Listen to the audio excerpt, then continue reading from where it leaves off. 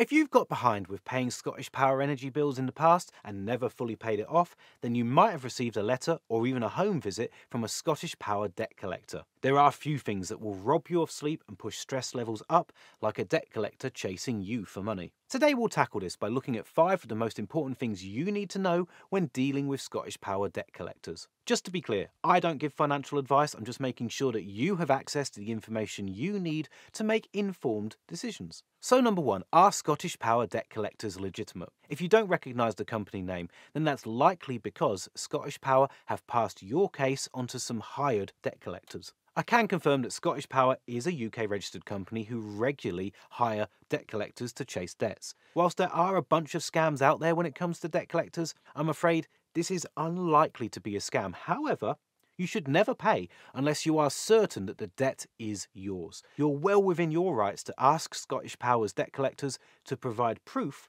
that the debt is yours. So what happens if you ignore Scottish Power's debt collectors? Well, your problem could escalate and become very serious. Scottish Power debt collectors do have the right to take court action against you. If you were to ignore court letters, then you could end up with a county court judgment, which could have a major impact on your credit score and your chances of borrowing money in the future. If you do get a CCJ and still don't pay, then this could ultimately result in bailiffs coming to your home to take your valuable items or even your car. There's a big difference between having a debt collector like a Scottish Power debt collector chasing you and having a bailiff coming to your home. I can't urge you enough that now is the time to take action on your debts while there's still options available to you. So please don't ignore Scottish Power's debt collectors, and we'll get to what you can do instead later in the video. What are the rules that Scottish Power's debt collectors have to follow? Despite being legally appointed to collect your debt or outright owning your debt, there are several things that Scottish Power debt collectors cannot do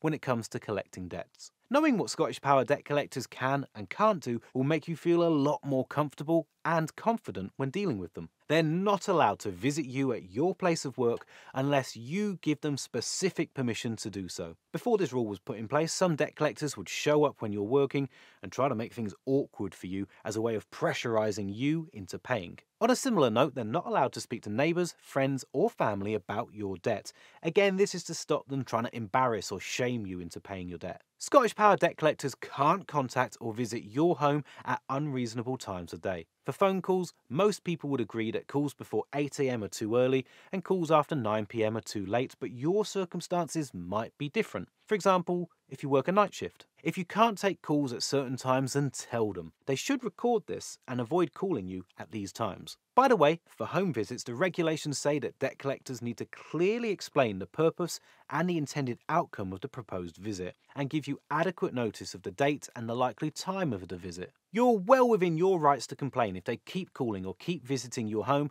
at times that you told them to avoid. Next, it's also good to know that they're not allowed to act in a threatening or an intimidating way. Also, they should never pressurize you into paying larger installments than you can afford or hitting payment deadlines that are just impossible. The regulations say that they're not allowed to pressurize you into selling your home or to take out more credit to pay back your debt. Also good to know, Scottish Power debt collectors can't pretend to be bailiffs or enforcement agents. Unlike bailiffs, debt collectors can't force their way into your house and they can't refuse to leave when you ask them to. And they're certainly not allowed to take any of your possessions or to clamp your car. Okay, so how long can you be chased for debt? Well, under the UK's Limitation Act of 1980, a creditor has 6 years to chase most unsecured unpaid debt, or 12 years for some mortgage debts. This limitation period starts from the time of your last payment or when you last acknowledged the debt. Ultimately, debt collectors cannot enforce their debts through the courts after 6 years, but if you've already been taken to court and have a CCJ registered against you,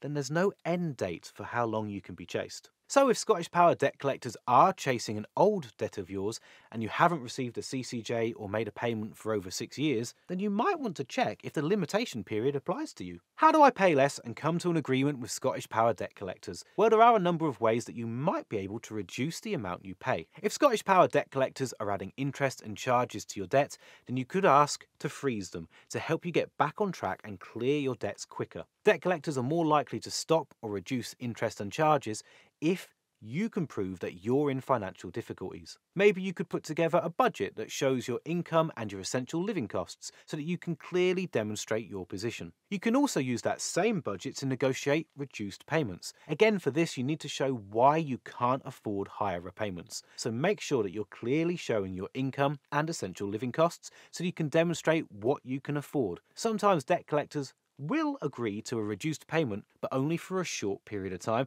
and at the end of this payment, then they'll want an update on your situation. Other times they will agree to a much longer repayment time. It will depend on the nature of your debt and your individual circumstances. If you have the cash, you could make a final settlement offer. This is where you ask if they'll let you pay a lump sum instead of the full balance that you owe on the debt. In return for having a lump sum, some debt collectors will agree to write off the rest of the debt. These aren't the only options that are available in the UK. There's actually a bunch more. Some are free to use and others include fees, and each of them will have their own pros and cons. If you want to learn more about the debt solutions I mentioned, or you want to find out about other debt solutions available in the UK, then we've created a really great form that I'd recommend you check out. Click the link in the description to get started and answer a few multiple choice questions like the total amount of your debt, how many people you owe, your living situation, and a few others, and we'll connect you with one of our trusted partners so you can find out more and take steps towards improving your financial situation.